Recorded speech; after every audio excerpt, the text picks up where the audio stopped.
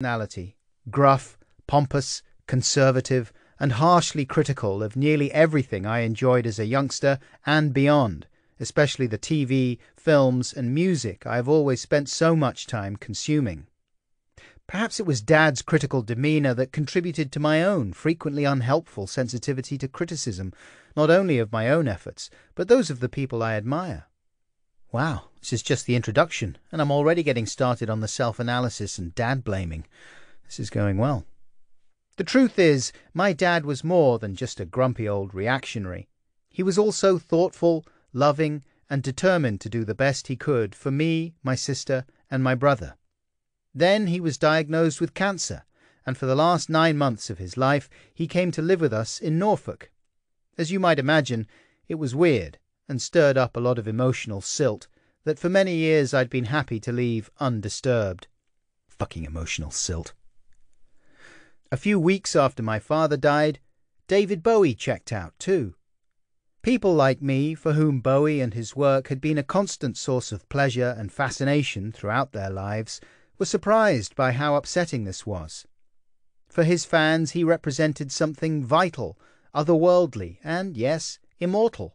I think part of me assumed that instead of dying, Bowie would be beamed into space by well-dressed, non-binary aliens, or that he would just implode during a live streaming event, leaving a sparkly portal to a dimension filled with challenging electronic music.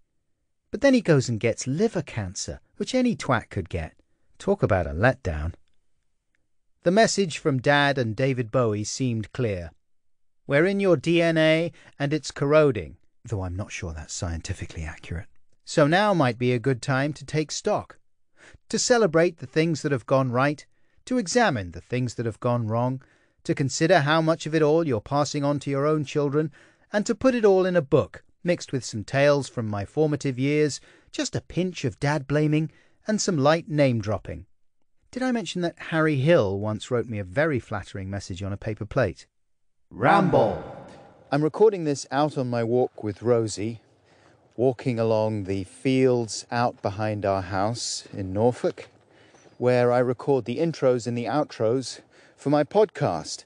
And one of the things I like about the medium of podcasts is that they can very easily accommodate the kind of rambling and tangential conversations that I enjoy having with friends, and I wanted this book to reflect that, with these rambles that will pop up from time to time. But Buckles, you may say. Tangential rambles are fine in a podcast, but in a book, they might just interrupt the flow of your sublime prose. Well, that's a fair point, thanks for making it. But I like tangential rambles, and they appear from time to time in this book because that's how they appear in my life. Constantly interrupting the flow of the central narrative and taking me off on detours and down cul-de-sacs that sometimes make me despair at my inability to concentrate on one thing and see it through to a successful conclusion, but at other times are more interesting than whatever else I should be doing. Okay, a few other notes before we get going. This book jumps around to various points in my life in a way that, to some stupid people, might appear more or less arbitrary. Clever listeners will know instinctively why I've done this and will not need me to explain it here. And as for the stupid listeners, don't worry, you'll be fine. I've focused on my dad far more heavily than my mum or any other members of my family because, so far, he's the only one that's dead, and now he no longer has the power to make Christmas uncomfortable. It feels okay to be indiscreet about him. My wife and children are shadowy presences, not because they aren't an important part of my life, but because they are the most important part of my life. So I try to be somewhat protective and not use them for material unless there's a poignant moment or a cheap laugh in it. My wife is a lawyer, so they've all signed release forms.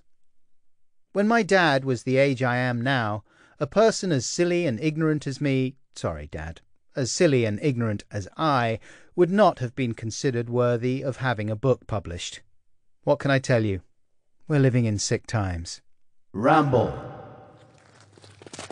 Fly past from the hairy bullet. Anyway, look, I wanted to say this audiobook was recorded in March and April of 2020. It is mid-April as I speak.